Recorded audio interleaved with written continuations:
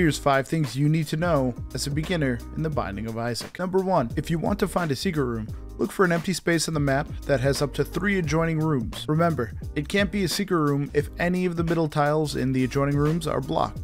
Number 2, the luck foot item makes all pills good or neutral, essentially taking all the bad pills out of rotation.